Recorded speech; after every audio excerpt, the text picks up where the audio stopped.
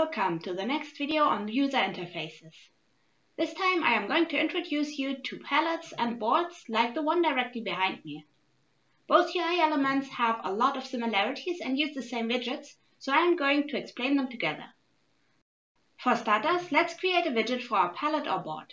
Please note that I am going to use the logic provided by the advanced framework for widget interaction, which deviates from the Unreal inherent logic.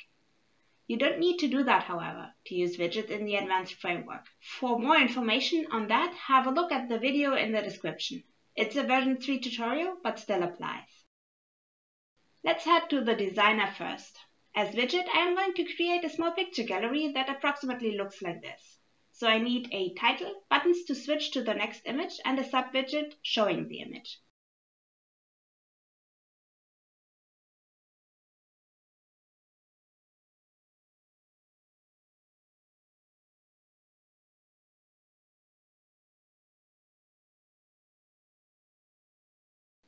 As buttons, I am going to use the widget button arrow, which is provided by the framework. To show the image, I am using the widget image switcher, which comes already implemented with animations and other useful features.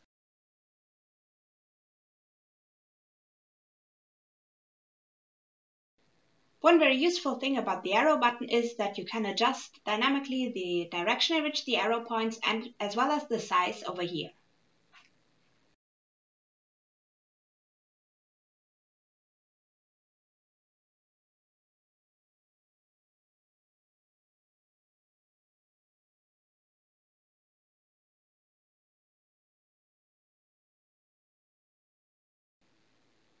Now that we are set up, let's head over to the graph. First, we need to make the widget a child of the widget initial, so we can use the recursive interaction feature of the widget component. Next, we need an array of textures and an index to keep track of which texture we currently show.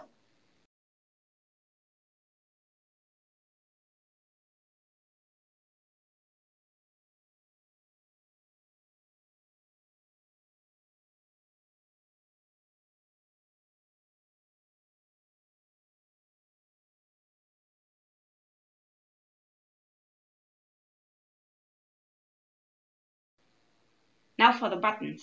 When pressing the right arrow button, we want to show an image of higher index.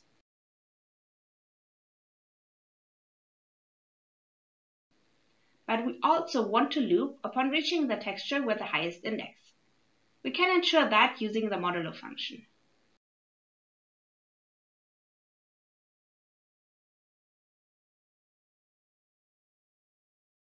Now for the image switcher.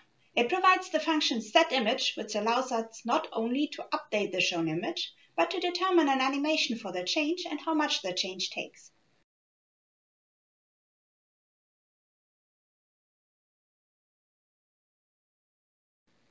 As animation for our right arrow button, let's use the page right, which seems kind of perfect, and let's set the duration to 0.5 seconds. With the left arrow, we want to show images of lower indexes and loop when the index reaches 0. The modulo function alone won't help us for that. Fortunately, the advanced framework provides a function which is named decrementInt with modulo, which we can use for this purpose.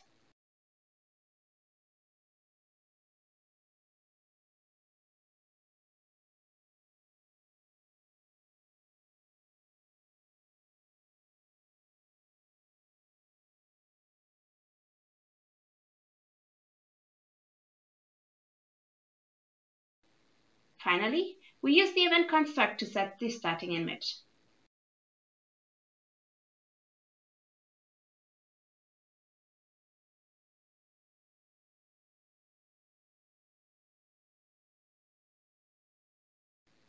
Let's review the code and not forget to override the getButton containable widgets function so our widget knows which button it contains.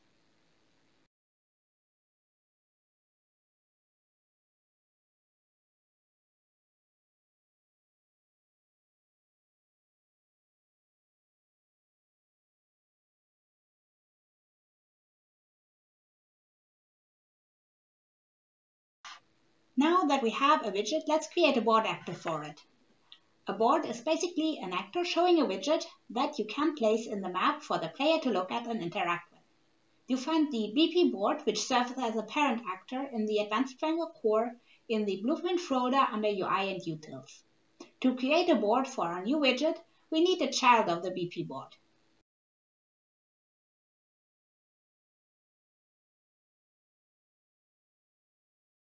Here we are, let's open it up.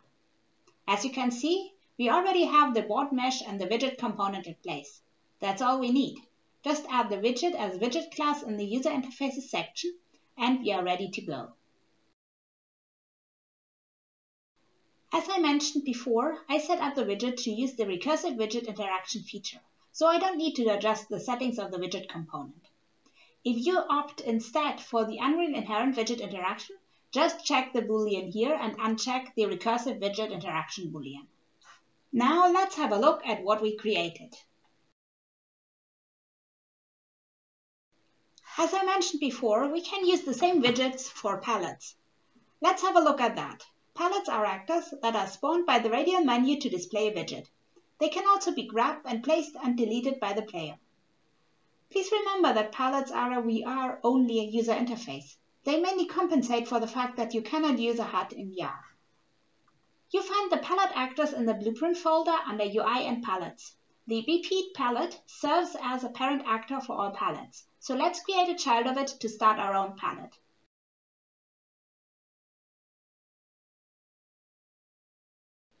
Here we are, with everything set up already. We have the mesh, which actually spots an exit button that toggles the delete component, and a grab component too, which allows the pawn to grab and position the pallet.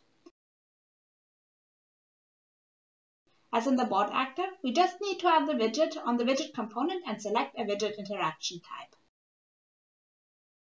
However, in contrast to the board, the pallet is usually not present at the map at the start of the level. So we need to set up a Radial button to use the Radial menu for spawning the pallet. You find the Radial buttons of the Advanced Framework in the Blueprints folder under UI and Radial buttons. The BP Radial button serves as parent class for all Radial buttons. A child of that is the Radial button Pallet, which gives us additional logic we need to spawn pallets. So let's create a child of this one.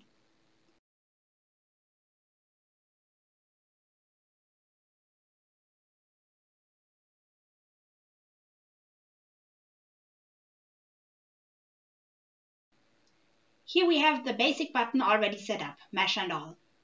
Let's add an icon first.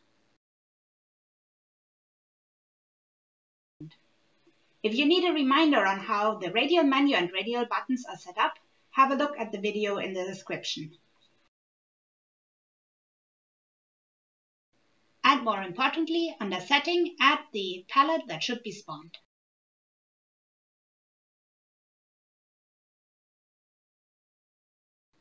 That's all here, but let's not forget to add the button to the Radial menu.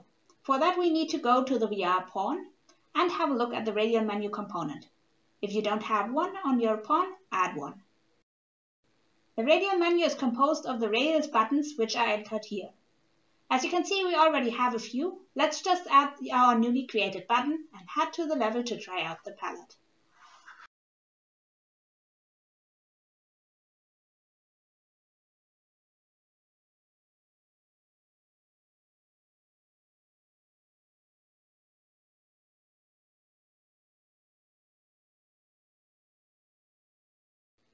That's all I've got for today.